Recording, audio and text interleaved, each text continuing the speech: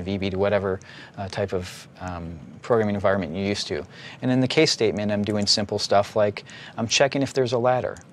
And if there's not a ladder, I'm not doing anything. If there is a ladder, I'm checking to see if it's a rope type ladder or a ladder type ladder in my game, obviously. Setting different speeds. You notice here, and this is something really, really important. You notice right here I have D-state ladder rope, or D-state ladder. I have a bunch of other states in here, and we'll talk about state machines later. D-state jump. You'll notice if you look at my code, and some of it's maybe not the best. You're always worried about showing your own code, right? Because there comes a point where you just need to get stuff done. But coding in GML, you want to make sure that you're very, very particular on your naming standards. You'll notice a lot of developers or code that you get maybe on forums have a lot of X's and Y's and J's and zeros and ones to stand for stuff. And in a very small game, you can get away with that. But if this is state is equal to 3 or state is equal to 16, or whatever, or X is equal to 16, it gets to be really, really messy code. So one of the things you want to make sure you do is be very clean in your writing. Mm-hmm. And we can go through this more and more, but you can see how complex this can get going through here. Yeah. So let's go ahead and close this. But again, if you're used to C# or JavaScript, you'll be very comfortable in GML. Oh, you can get... actually, that's one thing I wanted to show you. I think I have one in here. Do a Control F. Show debug message. So this is a really important thing. One of the things in GameMaker that was a bit challenging to me and maybe challenging to C# developers out there if you're a C# developer is there's no try-catch. So there's no global catching system that you may be used to. And so you're going to have to spend a lot of time doing the old ASP.NET response.write type of coding. So you'll see that I have a show debug message, and here I'm passing it, different stuff. This is whether it's on a ladder, whether it's not, etc. And some of this I uncommented out, and I actually removed in the main game. And when you do that, it's going to show in this tiny window here. Let's see if we have any. So these are some debug stuff, the object stuff that you see down here. Let me do Control 4 so you guys can see this a bit better. This is not going to mean much to you, but in the compile window down here, not only will it do the compile stuff, but it's also going to show you any debug messages that you want to send up here. I don't see any at the bottom here, but that's where it would show off. So that's something you want to make sure that you understand and you use regularly, because you're not going to be able to catch everything. So I think for GML, the next thing I actually wanted to show you is to talk about variables. And there's 3 different types of variables. There's the instance type variables, and let me actually pop something up here.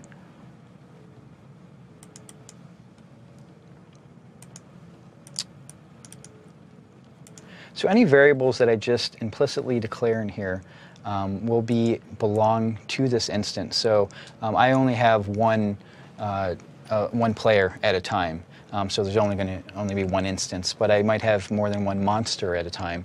And so an instance variable will be part of that instance. Now, if I wanted it to be taken away as soon as it's used, I can make it a local one. And I don't need it for this, but if I put a var in front of it, it makes it a local variable. And the local variable allows you to get rid of it as soon as you're done with it. Obviously, the cleaner your code, the better. The better it will run if you don't have things you're not using in memory. And then finally, we have a global variable. So a global variable can get dangerous. Global variables in JavaScript, the same way. If you have too many globals, it can get really, really messy. But sometimes you need to, everywhere in your game, see when things are going on. And so you can set a global variable. And quite easily, all you do to set that is do global dot whatever you want to create the variable name is.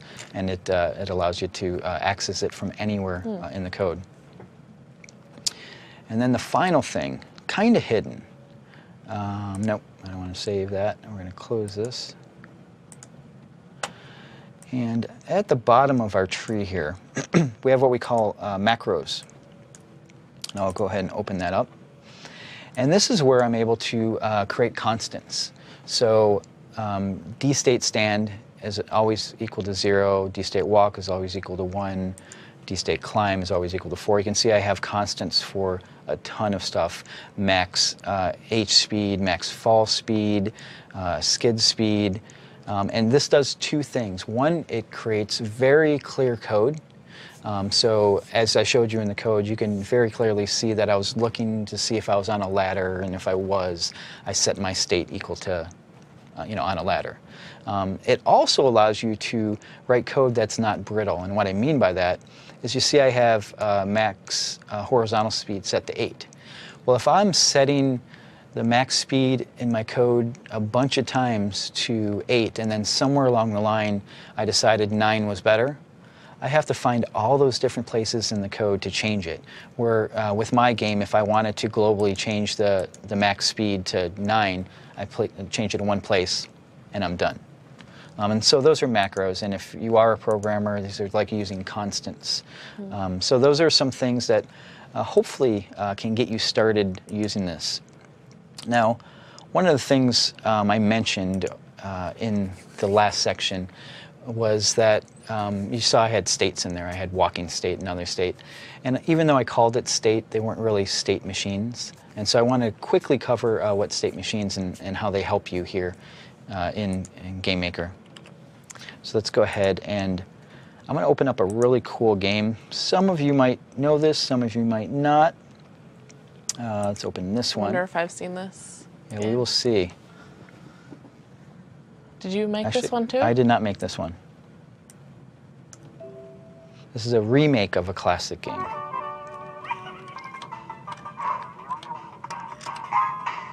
So Zool is an old-time classic game, and Zool just is in Candyland, and he has to kill people and grab stuff, and you can see he dies. The reason I have this is there's a book out, GameMaker Companion. There's two really good ones, GameMaker Apprentice and GameMaker Companion. One of them is written by Mark Overmars, who created GameMaker, and that's one of the games in it. And inside of it, they actually I have a GML version, which is really cool to compare as well, since we're talking about drag and drop versus GML. So if you really want to see how to, because this is a very complex game, here's a great example. In Object Zool, in his draw event, you can see this just starts to get crazy and farther and farther and farther down. And so one of the things that a lot of game developers do, I actually decided against it. I started with that in Dave and then went away from it, is what's called a state machine. So you can see that there's 5 different Zools. So there's an object Zool, and if you're used to programming, this is like the parent object. So all the objects above him, so if you look at object Zool land, his parent is object Zool, and what that means is everything that happens in that base one will happen in him. But he's the one that's on land, so all the code that I have to have in here has to deal with when he's on land, when he's walking, when he's right, when he's left, when he's on a ledge, when he's on a ramp. Now the one in the air, again, gets his parent from object Zool, so all that has, but he's only concerned with when he's in the air. So you can see we're setting gravity, we're determining when we're actually hitting something, hitting a ledge or going through a ledge. And again, we have one for when he's on a wall and when he's on ice. So that's a state machine, and state machines allow you to, another programming thing, separate concerns. So allows you to compartmentalize pieces of your code in a way that doesn't get unwieldy and doesn't get crazy where you can't find stuff. State machines allow you to switch from state to state and keep what has to do with that state in one nice little box. It also gives you the ability to, like I said, get inheritance in a way by having a parent object like Object Zool. Yeah, it sounds like it would help keep things clear for sure. It is, and it does. When I was working with Dave in the Cave, I originally started with state machines, and I went away from it because you have to balance the complexity with the jumping back and forth and managing the different states. And so I ultimately decided to have one, as you saw, one object character instead of different states, and I decided to set states using constants. But either way, mine's kind of a cheating state machine, I guess you can say, but either way it allowed me to decide what to do with the character depending on what state he was. So that is all we had for this module. Hopefully it gave you a good indication of how to use GML, where to start, have the different baby steps of how to get there, and actually how to use state machines and utilize variables. I hope you enjoyed it. We're going to take a quick break and we'll see you back here for the next module.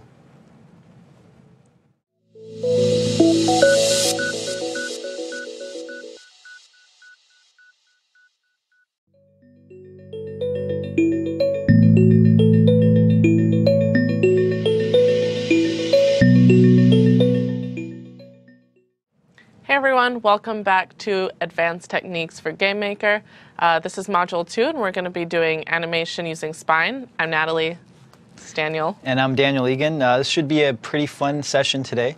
The agenda for this module is first an introduction to Spine. You might have seen the module title and said, what are we doing here? And so I'm going to introduce you to Spine, kind of what it does. And we're going to then take Spine and create some animations using it. We're going to import the images, we're going to connect the bones, we're going to animate the bones. And again, at the top of this module, or this collection of modules, we talked about the fact that I'm a developer. And just like when we drew stuff in Inkscape in the previous ones, I'm attacking this from a developer's point of view, so not from an artist, not from an animator's point of view. It's a very powerful tool, but I'm going to show you how you can simply use it. So if you want to play along, if you want to use this after we show it to you, you'll want to go to esotericsoftware.com. And so let's go ahead and introduce Spine to you. And I'm going to do that by first going to their Kickstarter page. Because actually I think this is cool. This is how I came to find Spine itself. And Spine was a Kickstarter. A couple guys who were game devs wanted to write a tool that was easy to use and that allowed them to animate characters using a bone and skeletal structure. And you can tell at first they were looking for $12,000. And they made much more than $12,000. Yeah, so it was very popular. If you scroll down, and we won't, but you can see their stretch goals and what they wanted to add as they went along, as they kept surpassing what people wanted. Some of the cool things like generic JavaScript or generic C++. They have add-ins for C# and onion skinning, and they just kept going, bounding boxes, etc. They were actually so successful they didn't have to work, and they did this full time.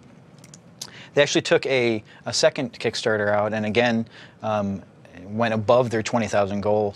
And this was to add additional features to it and things that people were really requesting and really needing. So this is a community type of tool, although you will have to pay for it. So I really like this tool. Usually I like showing free tools like Inkscape, like Audacity, tools that are open source and free. But these guys are real good community guys. And if we look at this, everything I'm doing today, you'll actually be able to do with the trial. You just won't be able to put it anywhere. You won't be able to export it.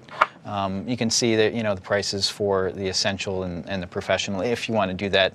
But I guess it's a small price to pay. At least I feel it's a small price to pay if you really start utilizing this and you're really building a game. The amount of time it saved me when I was building Dave in the Cave I couldn't even describe how much money and time it saved me in creating my characters. Actually, I take that back. I can describe that. So let me show you. So here's Dave in Dave in the Cave, and we've seen this before, but this is his walk cycle. So once you actually sit and create the character, then you need to animate them. And traditional animation either does a sprite sheet where they're all crammed together, where you have an artist and the same character, it's his running and his jumping and his falling and his kicking and whatever it is. You can have that, or you can have strips. So this is just a running strip. And when I had him running in the game, I had to, let me show you up here. I had to figure out, like I said, I'm a developer. I had to figure out how do you make a character look like he's running, right? So I just looked up run cycle, and this came up a million times, and I'm like, oh, okay. If I just make him do like that, he'll look like he's running. And that's great, and that's fantastic, and I have a running cycle, but then he had to jump. Then he had to fall. Then he had to roll. Then I had bats that had to flap their wings. I had spiders that needed to walk around. I had monsters that needed to clomp around. And so being able to finish a game on time using this technique, again, coming from a non-artist, started to seem insurmountable to me. So if we flip over to another one that we're going to look at, this is Little Man. This is the little guy I created. And you can see that we have Little Man in a strip as well. So I created a character that was pretty simplistic. You can see he doesn't have any arms or legs, but you can simulate arms or legs just from the movement of the hands and the movement of the feet, the movement of the sword. I could bob his head up and down. But still, creating a walk cycle or anything like this still takes a little time. Not as much as a complex character like Dave, but you can see that I've made different versions of him. Yeah, even though his feet are just little shapes, they look like he's walking. It's really realistic. Yeah, I love, and I actually personally, it's a